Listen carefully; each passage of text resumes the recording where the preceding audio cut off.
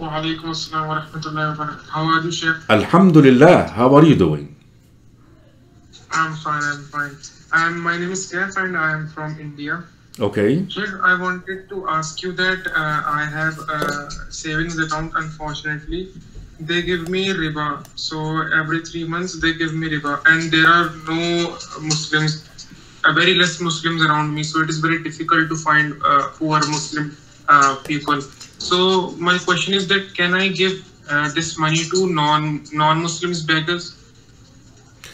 My question to you, Exactly. can you go to the bank and make arrangements that they do not add riba to your account? Yes, Chef, I can do, but in my family, everyone forces me that why are you doing this? So it becomes very difficult. But I'll try using that. So your family are gonna force you to take riba, and next your family are gonna tell you not to pray, and then your family are gonna tell you not to be a Muslim, and then you're just gonna go with them, right? No, Chef. Okay, then you should go to the bank, dear brother. Forget about your family.